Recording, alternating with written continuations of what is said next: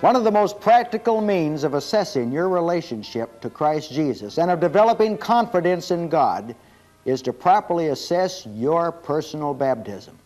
The time when you were baptized into Christ and obeyed from the heart the form of doctrine which was delivered unto you. We are trying to teach you to reason about your baptism into Christ and to arrive at some sound conclusions, conclusions that have been revealed by the God of heaven.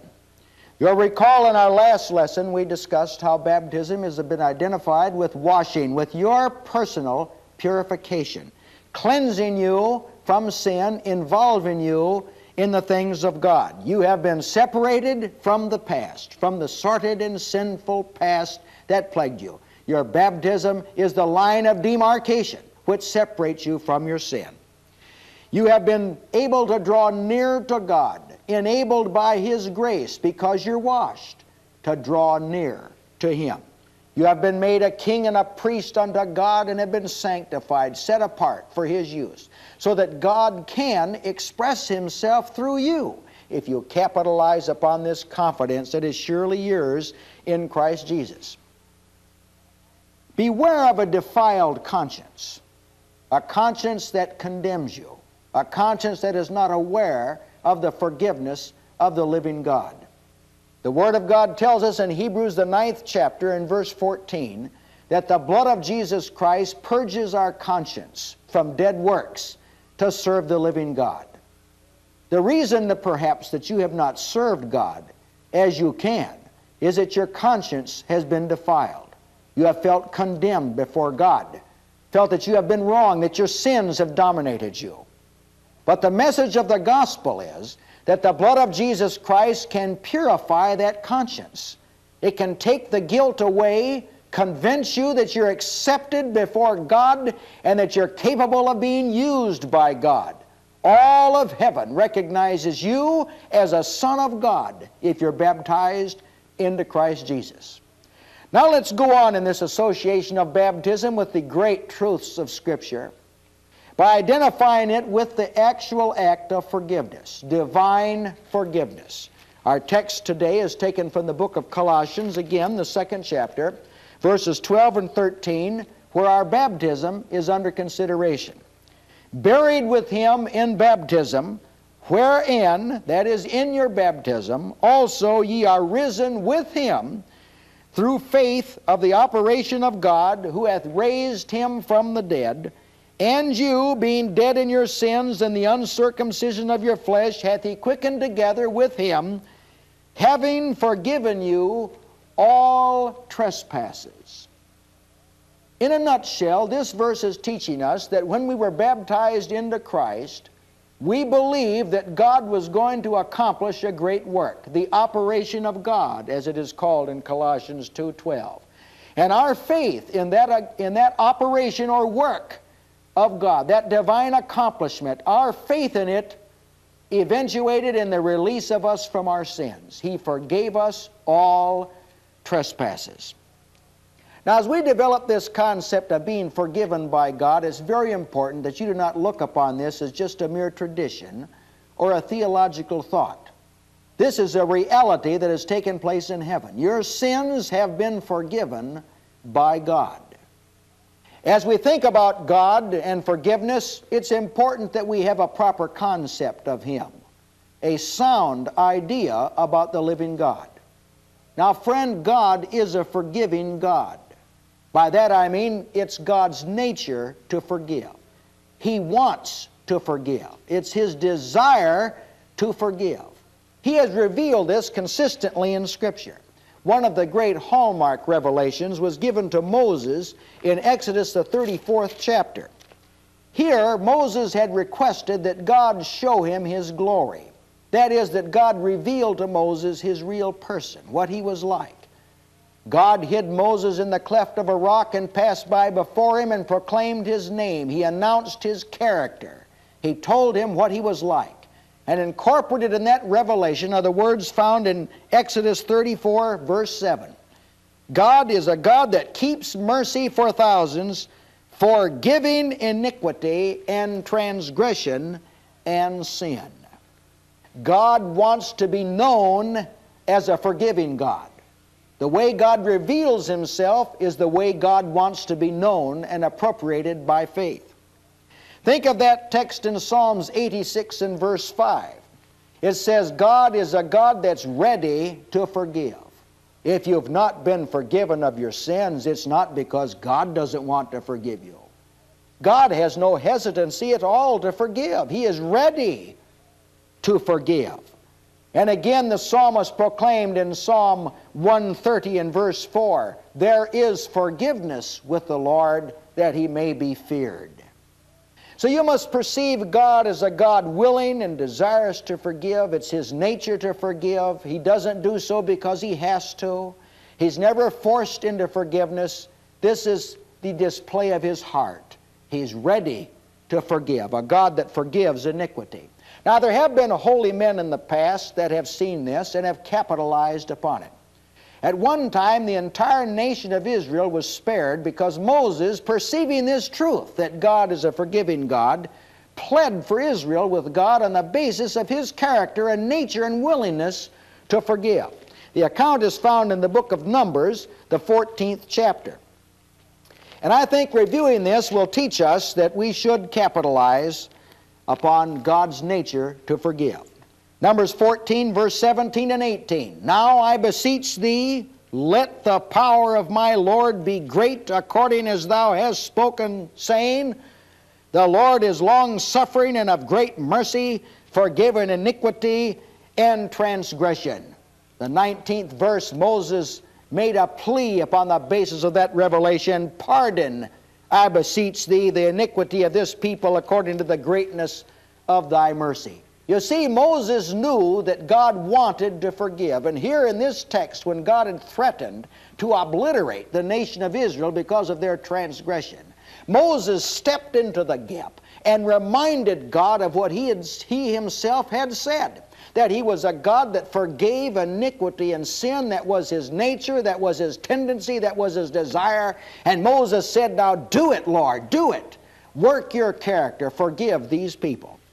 Solomon, a wise man, at the dedication of the temple, also referred to the forgiving nature of God.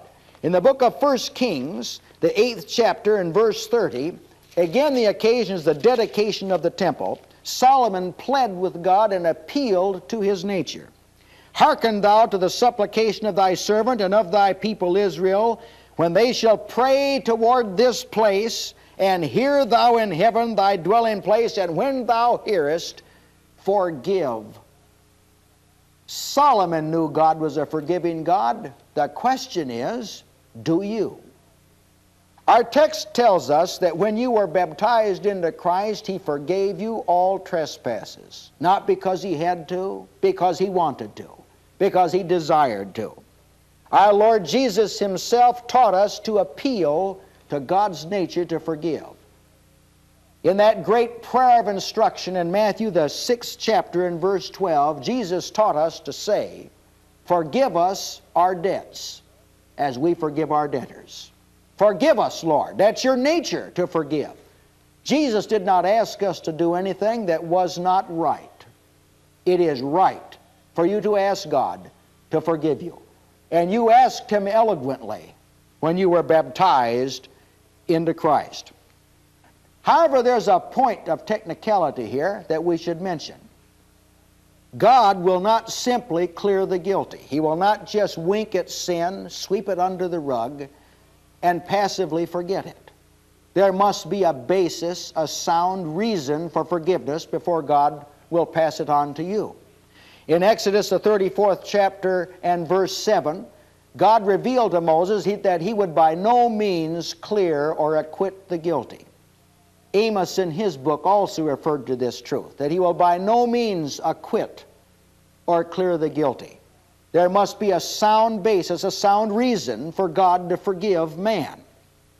In Romans, the 3rd chapter and verse 26, the apostle describes one aspect of our salvation that is often overlooked. There he announces that God is both the just and the justifier of him which believeth in Jesus. God not only justifies, He is just and right in doing so. So for God to forgive sin, He must not only forgive it because He wants to do it, which He does want to, but He must do it because it's right to do it, correct and proper to do it. Now we are preaching a gospel to you that says in Christ Jesus it is right for God to forgive you. That when you embrace the gospel of Christ and are baptized into Christ, obeying from the heart the form of doctrine delivered unto you, it is right for God to separate you from your sins. It is right for Him to do for you what He did for no other generation prior to the death and resurrection of our Lord Jesus Christ. Here in your baptism you experience the actual fulfillment of the new covenant promise as found in Hebrews the 8th chapter and verse 12. I will be merciful to their unrighteousnesses, and their sins and iniquities will I remember no more. That's forgiveness. In forgiveness, sin is separated from the sinner, transgression is separated from the transgressor, and guilt is separated from the guilty, and never shall they meet again as they walk by faith. Now, remission of sins has been preached and can be experienced. Before our Lord Jesus ascended up into heaven, He met with His disciples, and He told them in Luke the 24th chapter and verse 47 that repentance and remission of sins was to be preached. Remission of sins, preached, proclaimed. That's what you have in Christ Jesus, is the forgiveness, the remission of sins. It is so real that it's preached through Christ Jesus. We are proclaiming to you that are baptized into Christ what you have, not what you can have, what is, what has actually occurred. Now notice our text. What a glorious thing is revealed here. Colossians 2 and verse 13 says, associating it with your baptism, that He has forgiven you all trespasses. All of them. Not just the worst, not just the least. All trespasses have been forgiven you. We have this forgiveness. It's a possession that we have. There in Ephesians, the 1st chapter and verse 7, and again in Colossians, the 1st chapter and verse 14, this same truth is proclaimed, that we have this remission of sins, in whom we have redemption through His blood, and notice this, even the forgiveness of sins. Possessing redemption, being redeemed, having your debt paid by Christ, having God no longer considering you a debtor for your sin, is having the forgiveness of sins. It's not something you can have, believer. It's something you do have. The gospel to baptized believers is this: we possess redemption through His blood, even the forgiveness of sins. You have it, and you have it now. The Word of God proclaims that this is a just thing. God is both just and the justifier of him which believeth in Jesus. Romans 3:26. Think of your salvation as a just and equitous salvation. You have no doubt said this. I have said it in the past. I regret that I have. It was my own ignorance that stated it. That we received mercy and not justice in Christ Jesus. This is not so. We received both mercy and justice in Christ Jesus. The mercy was based upon the desire of God, and the justice was based upon the work of Christ. Our forgiveness is for Jesus' sake. Ephesians, the 4th chapter and verse 32 says that God has forgiven us for Christ's sake. Now let's translate that into a more meaningful statement. If God had retained in His memory your sin after you were baptized into Christ's death, it would have been unrighteous. It would have been unlike God not to forgive sin in those that obeyed the gospel and were baptized into Christ Jesus. He was just in doing it, which means, can you receive it? He would have been unjust in not doing it. For God not to forgive you would be unjust if you have received His Son and obeyed Him. Sin, you see, has actually been put away by Christ Jesus. He appeared, Hebrews 9:26 says, once in the end of the world to put away sin by the sacrifice of himself. He literally put it away from the face of God. And when you are brought into Christ Jesus, your sin is gone. It is forgiven, it is remitted, and it's unrighteous for God to view it any other way. It all happened when you were baptized. Now let's go back and review this text again. Colossians, the 2nd chapter, verses 12 and 13. Your forgiveness occurred when you were baptized, buried with him in baptism, wherein also ye are risen with him through the faith of the operation of God, who hath raised him from the dead. And you, being dead in your sins and the uncircumcision of your flesh, hath he quickened or made alive, together with him, having forgiven you all trespasses. It happened when you were baptized. Well, you may say, I do not feel as though it happened when I was baptized. What evidence do I have that it actually happened? You have as much evidence that it actually happened as that God is in heaven and that Christ intercedes at his right hand. God has said that it happened. God has proclaimed it happened. And it's only unbelief that doubts it. Do not be afraid to associate your baptism with the remission of sins. The Holy Spirit of God moved men to say it and men to write it. Repent and be baptized, every one of you, in the name of Jesus Christ for the remission of sins. While some men unfortunately repudiate the association of baptism with remission, let it not be you. You must make that association. God has made it. You become aware of salvation through the remission of sin. In Luke, the 1st chapter, in verse 77, the prophet said that he would bring the knowledge of salvation through the remission of sin. Now, salvation is a great transaction. It's something that God planned for ages, that he fulfilled in Christ Jesus, saving people from their sins. Jesus says, I came not to destroy men's lives, but to save them. But that salvation is so great that to know it, you've got to have your sins remitted. Let's state it another way. Unless in your heart you are persuaded that God has taken your sins away, that he's purged you of them, that he has washed you of your sin, that he's forgiven you all trespasses. Salvation, you are not confident of salvation. But when you know you're forgiven, when you know that what God promised has come to pass when you were washed, that he has forgiven you all trespasses, the knowledge of salvation becomes yours. You know you're God's, and you know God is yours. You know you have an inheritance in heaven, and you know that Christ Jesus is abiding with you. The knowledge of salvation is confidence, assurance. It began when you were baptized. Now think back when you were baptized into Christ Jesus. If you did it sincerely and out of a pure heart, there's no question in my mind but that when you came up out of those waters, you knew you did what was right. You felt clean. You felt pure.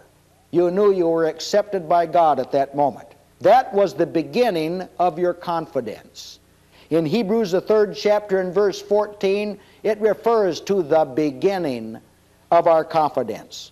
And to hold it, don't lose that. If you've just newly been baptized into Christ, maintain that confidence. Think back frequently upon what occurred when you were baptized into Christ Jesus. And then receive these words of Hebrews 10:35. Cast not away thy confidence. Baptism, of course, is not the only source of confidence. There are other sources. I think of one mentioned in 1 John 5:14, and it might be well to mention it here because this actually does tie in with your baptism. And this is the confidence that we have in Him, that if we ask anything according to His will, He heareth us. Now, with that scripture in mind, let's go back to your baptism. Now, the scripture tells us that if we ask anything according to His will, He hears us. We're confident of this. You don't question that, do you, believer? Now, associating that with your baptism, our text in Acts 22:16 says, "Arise and be baptized, washing away thy sins, calling upon the name of the Lord."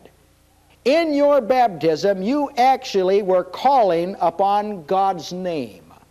You were asking God to do what He'd committed Himself to do. He'd commissioned His Son to tell men, "He that believeth and is baptized shall be saved." As you believed and were baptized, you were calling upon His name, making an appeal to that promise, saying, "Lord, let this happen to me." Now, according to 1 John 5:14, if we ask anything according to His will, we know that He hears us. And we know when you called upon Him in your baptism, you were in the center of God's will. There may be a lot of things, believer, that you have not done properly. A lot of things that you wish you could have done better. But you were never more perfect. You were never more 100% right than when you were baptized into Christ Jesus. Let that be a ground for your confidence. The full assurance of faith, another term for confidence, another term for being bold in God's presence, has been associated with you having your body washed with pure water, with you being purified in God's eyes when you were baptized into Christ Jesus. Bodies washed with pure water. You must go on from there. Your body was not washed with pure water just to bring an end to the old life. It was to induct you into the new life. The objective in you being baptized was not merely to be forgiven. It was to be forgiven so that you could become involved in the good work of God. Become a part, if you please, of His enterprise. Now, don't doubt God's integrity. God has promised in Acts 2, verse 21, "Whosoever shall call upon the name of the Lord shall be saved." Now, you called upon Him when you were baptized. God has integrity, perfect integrity. Don't you doubt it. Don't doubt that He received you. You called upon Him, you were saved, or to put it in the words of our theme today, you were forgiven all trespasses. Now you can resist the devil with all confidence. And may I say this, that if you do not have confidence, you will not be able to successfully resist the devil. The old serpent capitalizes upon a guilty conscience. If your heart condemns you, and you feel as though you're wrong, and guilt has plagued your soul, Satan will inevitably capitalize upon it and drive you away from God. You must in your heart receive this truth that you've been forgiven all trespasses. You must receive it. And when you do, according to James the 4th chapter and verse 7, if you resist the devil, he will flee from you. You see, Satan is as much offended by the truth as God is offended by the lie. Now, the truth is, you've been forgiven all trespasses. In the confidence of that, resist Satan's attempts to make inroads into your life. Now, remember this good news that Satan has been cast down. In Revelation, the 12th chapter and verse 10, the Scriptures apprise us of this. "And I heard a loud voice saying in heaven, Now is come salvation and strength in the kingdom of our God and the power of His Christ, for the accuser of our brethren is cast down, which accused them before our God day and night." Now here the truth is stated that Satan has been toppled from a lofty position. He was toppled when salvation came and when the kingdom of Christ came. Previous verses in this text of Revelation 12 tells us that there was a war in heaven, that Michael and his angels fought against the dragon, Satan and his angels, and that the holy angels prevailed, and Satan and his angels were cast out of heaven. Now, this is apocalyptic language to describe to us the impact of Christ entering into heaven, having accomplished redemption. When Jesus entered into heaven with his own blood, as the Scriptures tell us, having obtained eternal redemption for us, an intercessor was placed in heaven for us.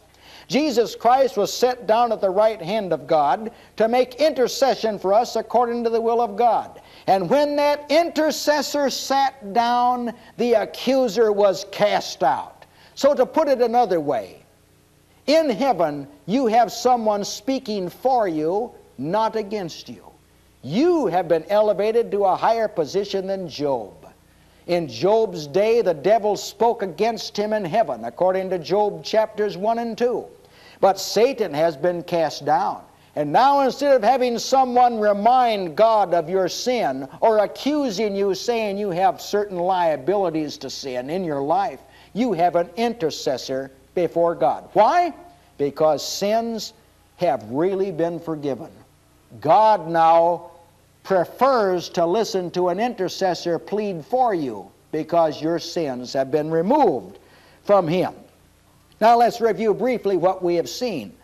We have seen that remission of sins is preached, and that it's preached because God is a forgiving God. He wants to forgive. He delights to forgive, and He confirms that you have been forgiven when you were baptized into Christ Jesus. All of heaven recognizes that this has been done. Jesus intercedes because this has been done. The Holy Spirit's been sent by God because this has been done. And the gospel of the good salvation of God is preached because this has been done. Now, properly viewed, your baptism is part of your arsenal. You can overcome the devil with it. You can overcome your own sinful inclinations with it. All trespasses have been forgiven. It happened when you were baptized. Now, capitalize upon it by remembering it, believing it, and going on to perfection.